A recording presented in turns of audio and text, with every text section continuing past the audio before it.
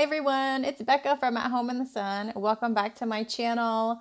On this channel, we do budgeting videos and cash stuffings. All right, so today we're going to be making individual debt trackers that I can put into my budget binders, and I can visually track some individual debts.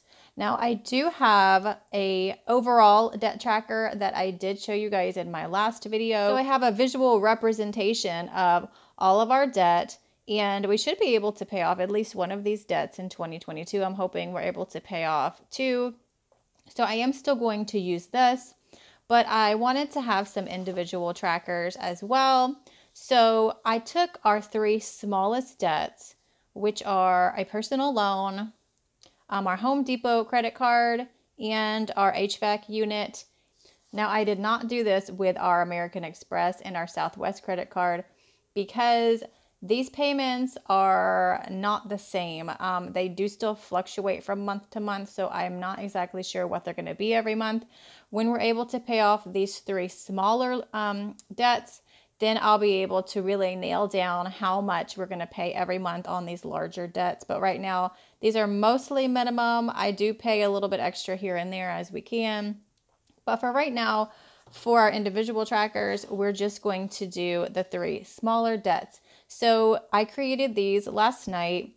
I do have them available in my Etsy shop, and I can personalize them for you. They are available right now only as digital downloads. I'm hoping in the near future to be able to start mailing things out and offering tangible items in my shop. I do have two Etsy shops. This is my new Etsy shop, my budgeting shop. I have another Etsy shop that I've had for many years, and it takes up a lot more of my time as it is a sewing shop where I do have to sew clothing and send out. So that takes up a lot more time. So I'm hoping I can get things balanced where I'm able to offer tangible budgeting items as well. But for right now, this is a digital download. All right, so I just printed these out, and I like to print out things like this on cardstock. So it's a little bit thicker, and I'm going to go ahead and cut them out.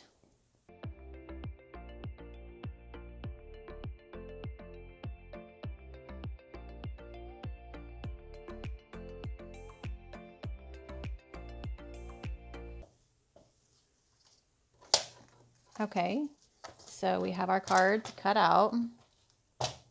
And I do like to use my corner rounder to round the corners. So let's go ahead and do that. It just gives it a more of a finished look. I'm not going to laminate these, obviously, because I'm going to be filling them in with a marker. And I'm not going to be reusing these, so there's really no need to laminate them. See how much better that looks? I love rounding the corners. It just looks so much more finished, doesn't it?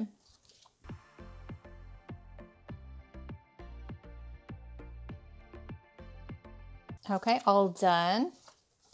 If you do like honeybees and you like these designs, I am going to be releasing some more honeybee themed budgeting items in my shop in the next week or two. So keep an eye out for that. Now, I have made a payment on all three of these, so I do need to go ahead and color this in. So we're going to go ahead and color in one hexagon. All right, great. So I believe these were 12 open hexagons, so now we're down to 11 for this one. And for our personal loan, we've also just made one payment so far this year. So let's color in one over here.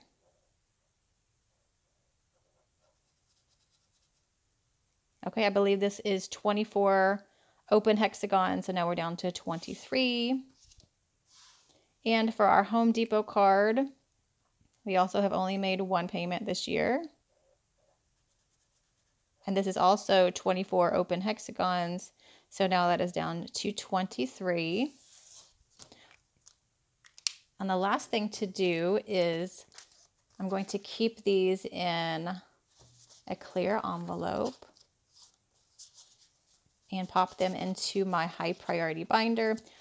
So I don't do my bills on camera at this time, but I will be coloring my debt trackers at the beginning of my cash stuffing video, so you guys will be able to follow along on our debt payoff progress, which is exciting. So I'm just going to go ahead and pop these in at the very front of my high priority binder, so that will remind me that I need to color these in with you guys in my next cash stuffing video before I stuff anything. All right, guys, that's it. Thanks so much for watching. I hope you had a great weekend and have a great week. Thanks so much. Bye.